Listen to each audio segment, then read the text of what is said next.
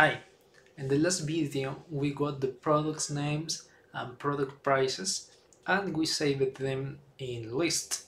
Now we need to create a CSV file with this information. However, there are a couple of things to do before that. If you see, when we print the product names list and also the products prices list, they look okay, but they are not that okay. Remember that we are going to save this information to a CSV file, which is comma separated value. And if we have commas inside, for example, inside the product name, this can cause some conflict when we upload this information to our data warehouse. For example, this product name has comma inside, so it will have some problems when we upload to our data warehouse. And also the same happens with the prices. If you see here, for example, this 3800 number has a comma.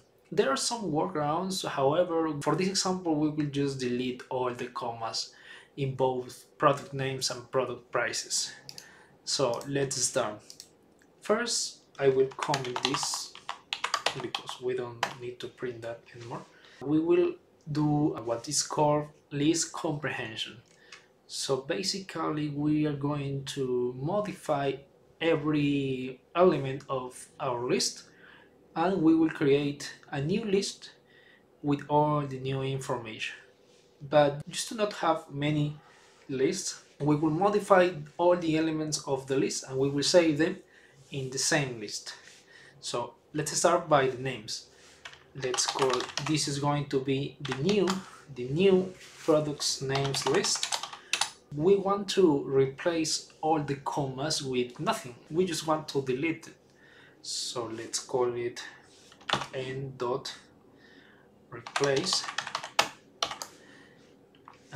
commas. We will replace commas by nothing. And how do we specify that it has to do with every element of the list?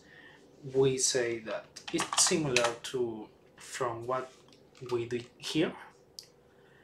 We will replace the comma for nothing and we will do that for every n, which is I will call it n, to every element of the list in the list of products names.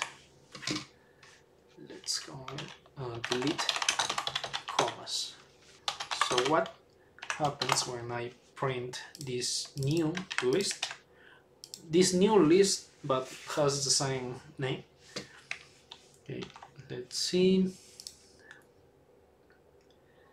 Okay, for example, here if you see, there are not any more commas inside our products names. We will continue doing that with our product prices and we do the same. It's actually the same. We'll just copy this and products prices. I will use P of prices and replace comma and I will print. Here it will be easier to notice the change. Okay, let's run the code and if you remember, this 3800 number has a comma after the 3. Now it doesn't have. This also 1045 also had a comma and it doesn't have anymore. So there's one step left. If you see, these numbers are not properly numbers. If you see, they are inside quotes. For example, this 5 is inside quotes, this 99 is inside quotes. And if they are inside quotes, it means they are strings. So we need to convert all our numbers that are strings to float. So how do we do that? Well, the same. Just the same process, we use the same format. The only thing that changes is the I will copy this before this. And how do you convert a string to float. Well, you just write float and inside the string. Okay, convert string to float. Let's see what happens. So let's see. Yes, it worked. Now we don't have the quotes, and now it's perfect. Now we can save this information to a CSV. To do that, first we need to create a dictionary. It's similar to create an object in JavaScript. Let's create a dictionary. We will create a dictionary called products dictionary equals let's call it name. The name key will have the products names values, and the same with price, products prices. Okay, it's okay. Now that we have a dictionary, we need to create a data frame from this dictionary. For that, we are going to use the pandas library, and you install that with pip install pandas on your terminal. And how do we use this library? Well, create data frame. We will just call our data frame products df from data frame, and you call this pd dot data frame, and you pass the dictionary. So now we have data frame. Okay, so we still don't have the CSV. Okay, this is the final step. We create the CSV. First, we will save our file name into a variable just to be more practical when we use this name. And let's call it products.csv, and let's create the CSV. You just do the products df, which is data frame, and you use the to CSV.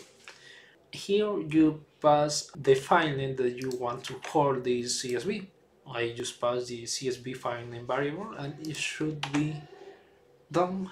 I will run the code, see what happens here. Okay, if you see here, it created a product CSV file. Let's just open just to check.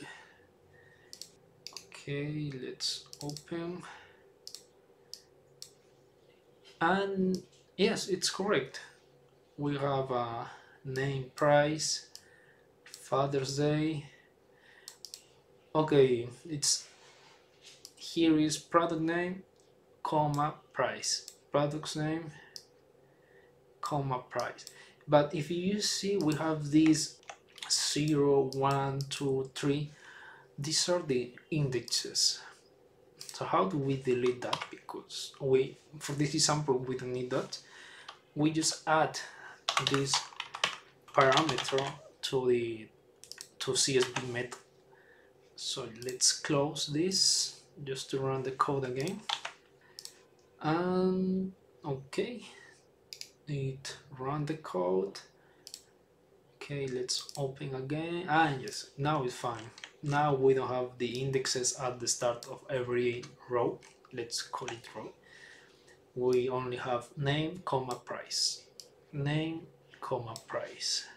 So yes, we created our CSV file, and the next step is to upload this CSV file to Amazon S3, which is going to be our repository just to save all our data.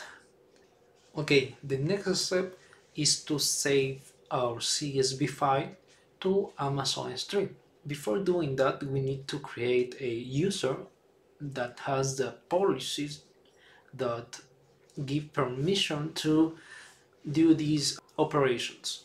So we go to Amazon IAM, we click here, and we go to the left, we go to policies, and we create a policy that has these permissions. Okay, we choose the service, which is Amazon S3.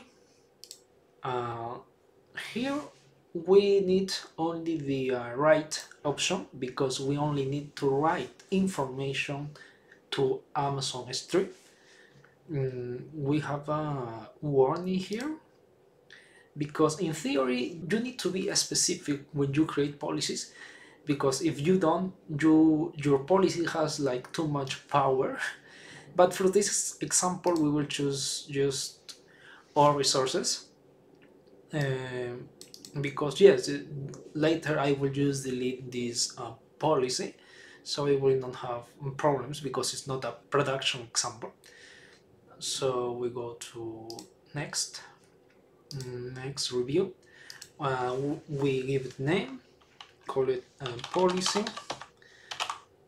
to upload CSV to S3. I think it's kind of long, the name, but it's okay. We just review the access that our policy will have, and we create the policy. And it's created, and now we create a user and assign this policy to that user. So let's create a user. It's user upload to S3, and the AWS access type, we choose the access key. We attach existing policies. We will attach the policy that we created. It was called upload something. If you want to double check, you just click on details. We just go to review, and we check that everything is okay, and we create the user. Okay, here you will have a access key ID and also a secret access key. You will need this information. I will just copy this, and I will just paste here just for a moment, because I will need this information. This is a secret access key. In theory you don't have to show this information to anyone, but I will just delete this user after the example. It's not much problem. And also never leave this kind of information in your code. Okay, so now why did I copy this information here? Well, before we need to install the AWS CLI, you go to this URL and you download this CLI to your operative system. I downloaded the Windows, and I have already installed. It's a pretty straightforward installation. I have already this installed, so I will just skip this installation part. And what do you do after the installation? Well, you go to the terminal and you type AWS configure. Oh, sorry, configure, and it's asking you for a access key ID. I will just copy this. No, I will just copy and paste. Okay. I will do the same for the secret access key. Default region name, well, I always use the US East one, and I leave everything else in default, and yes, it looks like it's okay. So we didn't have any warnings or errors, so it's okay. Okay, now that we have our AWS CLI configured, we need to create a bucket on S3. So we create a bucket, let's call it something very generic. I will tell you later why. Projects, just scrape. Okay, everything else on default, and it's already created. Okay, we go to projects scrape.